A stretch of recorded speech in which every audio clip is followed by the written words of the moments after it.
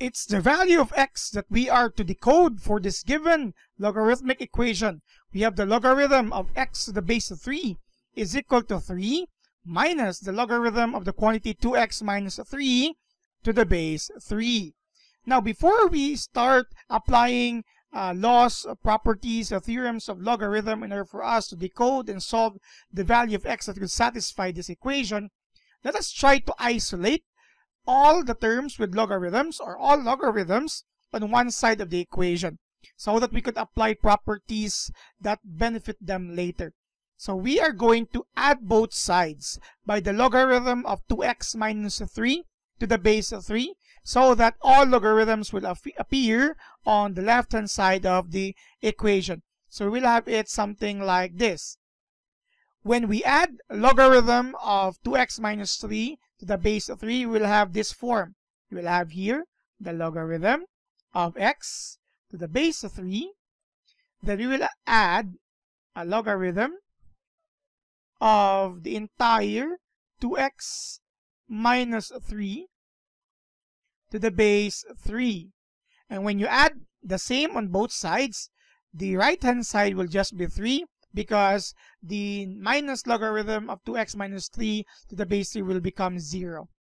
From here, since the logarithms are now found on one side of the equation and that their bases are the same, we can now combine them into one expression. Here, we are adding two logarithms of the same base, so we are going to use this concept, property, or theorem. If you have a logarithm of a coefficient a to the base b, and you are to add another logarithm, let's say to c to the base b, same base, you can just combine them into one expression, and you will have here the logarithm of the product of the coefficients a and c to the same base b.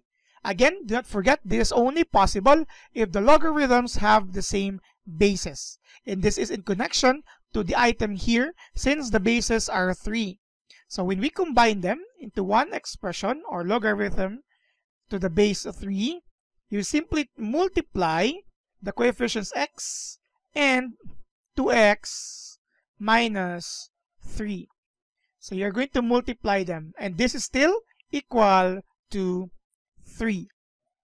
Now, before we multiply these coefficients, we can apply the transformation of a logarithm, let's say logarithm of a to the base b, when it is given to be equal to, let's say, y, because x is already there. We can transform this into an expression where we have the same base b, y is your exponent, and this is equal to the coefficient of your original logarithm a. With this is our base, so you have 3, and since the entire logarithm is equal to 3, that would be your exponent. This would be equal to the product of x and 2x minus 3. This is the transformation of a logarithmic equation into an exponential equation, but this is still to be simplified, so we can just express this as another equation. We'll have here 27 is equal to the product of this by distributive property. So you have 2x squared minus 3x. Okay, so we are expecting to have a quadratic equation. Let's try to move 27 here, and by symmetric property you will have this form: 2x squared minus 3x. Again, we're moving 27 here, minus 27, leaving this side 0, and by symmetric property you will have this form here. Now that we have this, we are solving for x, so we will solve x here in terms of a quadratic form. And since it's a quadratic form, we can factor it using AC way. AC means you multiply a, which is 2, times your c, which is negative 27. You will get a result of negative 54. Now, there are a lot of factors for negative 54, but only one pair of which, when added, will result to negative 3.